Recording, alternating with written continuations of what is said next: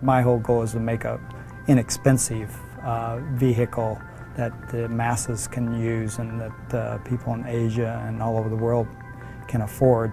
I've always been concerned about automotive safety from the time I was in college. I roughly estimated I've got 1 billion airbags in the Spira4u. When I made a little model out of cardboard foam and little toy motorcycles, came up with the idea of rather than trying to put airbags in, I could use the 1 billion airbags in foam. We spent 6 months trying to develop our molding process, where we put in our fiberglass core board and then dump in about 60 pounds of foam, and voila, you pop out the foam car. We've got over 6 inches of foam on the sides, a couple foot crash zones of foam on the front and the rear, and that's both to protect the occupants and also it protects pedestrians and motorcyclists, bicyclists, which in the world over half the people killed are not inside the vehicle, they're outside the vehicle. And also another element of the design of it is we've got sort of wedge shape, so if you do hit somebody, most likely they're going to be glanced off rather than, you know, direct impact.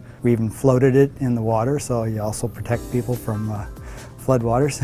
And so the first time I drove it, did very good. I was only going to go about 30 miles an hour and felt so safe I went ahead and went 60 miles an hour on the first test run.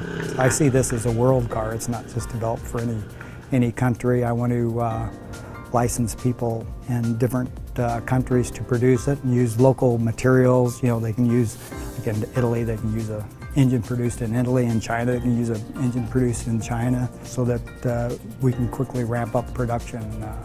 I'd like to make over 1 million vehicles a year in 5 years. In the Progressive X Prize, there's a lot of design evaluations by experts in the automotive industry to say, you know, how safe is your vehicle? And we've passed those. It's like an FDA approval of vehicles that then, you know, go forward with production and get credibility among suppliers. We may not win, but we just want the publicity to be able to meet the requirements and, you know, at least get 100 miles per gallon and prove that our vehicle is ready for production.